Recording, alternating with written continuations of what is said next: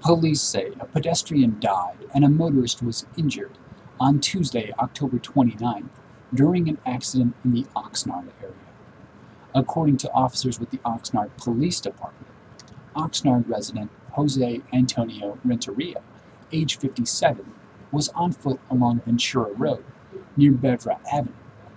Around 4:55 p.m., Mr. Renteria observed a southbound Toyota Camry sedan turn sharply toward him.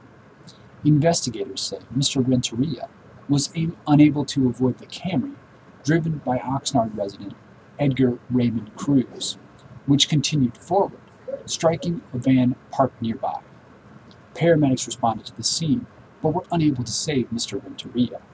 Mr. Cruz, meanwhile, was taken to a nearby hospital for treatment. Witnesses have been asked to call 805-385-7750 with any additional information. Share your thoughts and memories of Jose Renteria by leaving us a comment. If you've been involved in an accident, or you know someone who has, we are here to help.